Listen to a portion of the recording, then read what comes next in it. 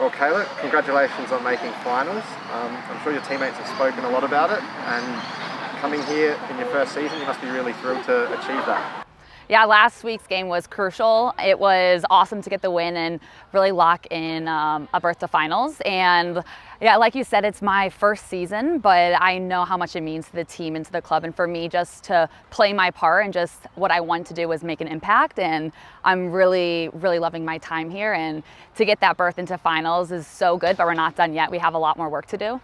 I guess achieving finals, what was the overriding emotion after full time? Was it a combination of relief, jubilation?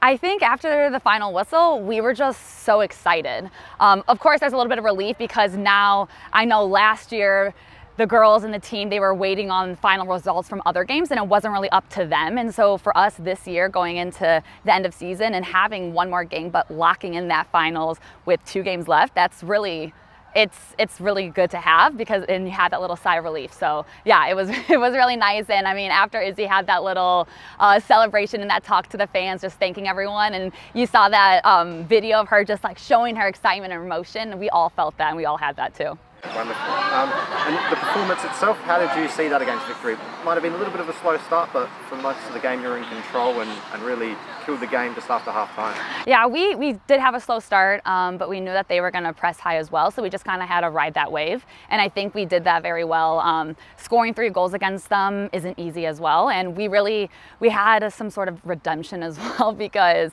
we lost big time to them in the beginning of season. So we aren't the same team we were in the beginning, so we had a point to prove. And we had, again, a point to prove that we're going to make finals. We're a team to be feared. And I think we really showcased that. And overall, just a great team effort. I think once we are really connecting and passing the ball and have that intention and that relentlessness for in between each other and for each other, there's just really no limits to what we can do. And yeah, obviously you mentioned thrilled to achieve that objective, making finals, but how hungry are you for more team success and how confident do you think the team can go and make a bit of a run and potentially win it? I think that we're very hungry. Again, we're not content with where we are. I think every single practice and every single game we're getting better, we're connecting a little bit more, and I think that we still haven't even hit our peak, which is sometimes interesting and hard to say. There is still time, and I think, again, when we're playing our best, there's no limit that we can reach, and I think that we can make it all the way to the last game, and I think that we definitely have that hunger and that talent to win a championship for the first time. Yeah. And obviously it's still 1 game left in the regular season. Sydney FC, probably the benchmark team, have been top for pretty much the whole season. What are you expecting against them, and do you think it's a good indication of finding out where your team's at? Personally, I'm happy that we're playing them last. Again, we're hitting our stride, so it's probably the best time for us to play them. They're a great team, well coached, and just they have a lot of talent, and so I think that we're going to match up well against them. We've had so far a good week of practice, and we're still grinding out those details, but I think it's going to be a great game going into finals. We already have that clinch, so there is a bit of relief there, but at the end of the day, we want to win and we want to get more goals, so we're really in our true form heading into finals. So I think a lot of us are going in with the mindset of we have to win this game still. We're still trying to play our best and be hungry. Just a word on your own form, and you've started every game since you've been out of quarantine. You've been pretty much amazing and formed a really solid partnership. How have you found it playing in the A-League Women's?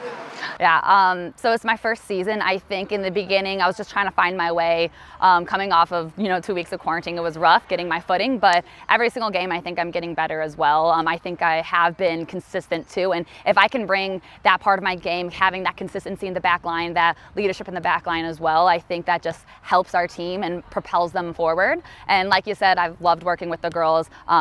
Matilda, Izzy, and we have this running joke that we're called Michaela Hodgson, and that we're just relentless in the back. We just will put our bodies on the line. We'll do whatever it takes to prevent the ball from getting to the back of the net. And so forging those relationships and that connection has been crucial in our success, honestly. And I'm loving where we're going. And I think as a team too, we're hitting that form. So I'm really excited for this weekend and moving on to the finals. And just finally, how much have you enjoyed Adelaide and Australia away from the pitch, just more broadly? least, since I've been here. Yeah, it's my first time in Australia, and I've honestly been loving it. The weather, the girls, everyone has just been so outgoing and welcoming and happy and nice. And for me, that's just a perfect fit. And I've loved going to the beach. I've loved the cuisine here as well. So I don't have anything else to say. It's just been a great experience.